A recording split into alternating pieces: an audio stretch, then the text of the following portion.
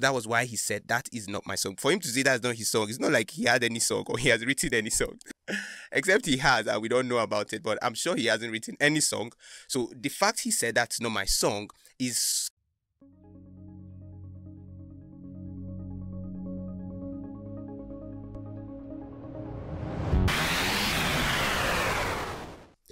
Hello guys, my name is Amechi Victor Okeke, and I want to particularly, personally, and wholeheartedly welcome you to my YouTube channel. If this is your first time, I'm saying a very big welcome. If you're a returning subscriber, you are the MVP. Thank you for doing this with me. Alright, so I need you to do something quickly.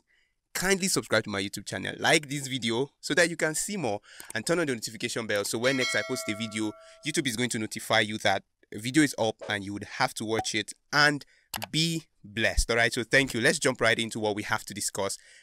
Earlier, before I did a video on Apostle Edu and the DJ. All right, so this is me coming to say that I was wrong. I was entirely wrong because I too didn't know that that song was a Christian song. All right, so some comments under the video I did were like, that's Limo Blaze, that's Limo Blaze. I think you didn't say the thing, you didn't say it as you should. You were mising your words and all of that. I wasn't. I honestly didn't even know that this song was a Christian song. I mean, I know Limo Blaze, I follow Limo Blaze, but not as much as some people do. I mean, I'm not really a hip-hop fan, but that was amazing to know that that is a Christian song. So people say they can't groove Christian songs in their wedding. That's a lie. I mean, there are a lot of hip-hop gospel that are amazing, spirit-filled.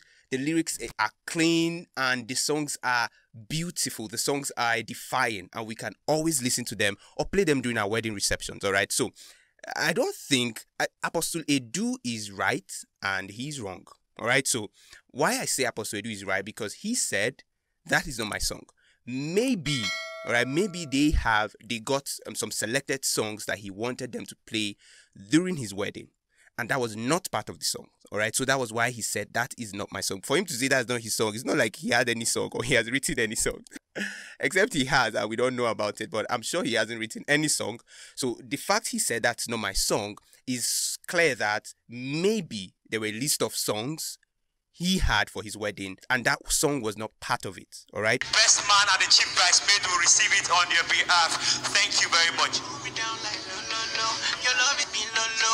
You make the promise, then you never fail me, no, no, no. What's up, DJ, please?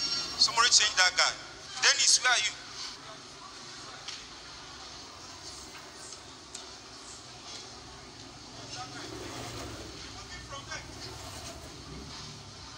DJ, please, that shouldn't repeat itself, please. Why I said he's wrong was the way he addressed the DJ. That was why I said he's wrong. And I think wherever that DJ is, he may not do this, but I think Apostle Edu should look for him and apologize to him. Maybe he did that after the wedding. Who knows? He should look for him and apologize to him and then let them settle that. Because, I mean, I think the guy was just trying... the guy was just trying to help, for God's sake. Not like he wanted to ruin the apostle's wedding. The guy was only trying to help. And his effort to help was dashed into the mud. He was dashed into the mud. I can imagine how the DJ was going to feel. All right, anyways, I'm only saying that I didn't know that that song was a gospel song and it was sung by Limo Blaze. I think they said featuring Travis Green and all of that. I didn't know that, but my bad. Yes, and I'm correcting myself. However, the reason why I did that video is because of the fact that some Christians forget that they are Christians, especially when they're excited. They just want to have fun. They don't really uphold godly virtue when they want to have fun. So they kind of throw that away. They kind of forget about the fact that they are Christians, or we are Christians, and we just want to have fun. We say things like, well, I just want to have fun. I don't want to be rigid. I just want to enjoy myself. So we believe that we have to keep God aside for us to enjoy ourselves.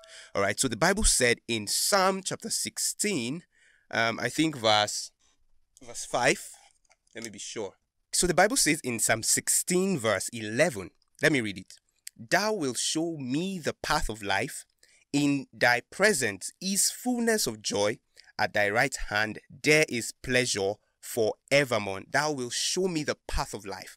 You see, it is only God that knows the path of life. Only God knows the path of life. And the Bible says, in thy presence is fullness of joy.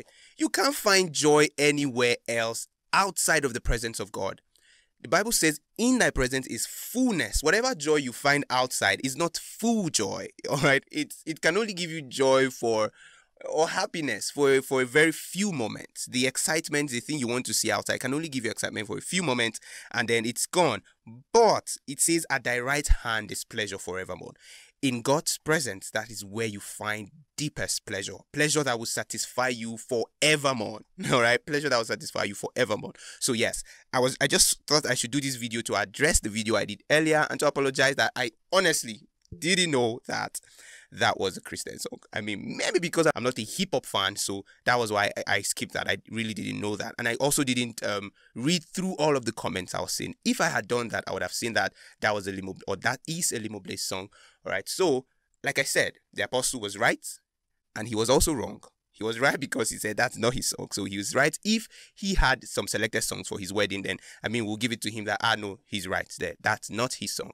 But I think he should apologize to the DJ because, I mean, the guy was just helping you out in your wedding so that you both can dance. And of course, you lashed him and said, somebody removed that guy from there. Most likely, he didn't even know that this song was gospel hip-hop. He didn't know. And maybe he didn't just want hip-hop on his wedding. Who knows?